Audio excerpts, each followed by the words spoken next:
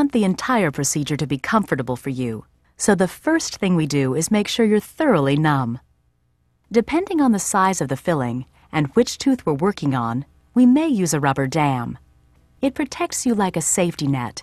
Nothing can fall to the back of your throat. Then we remove the decay and shape the tooth with the handpiece.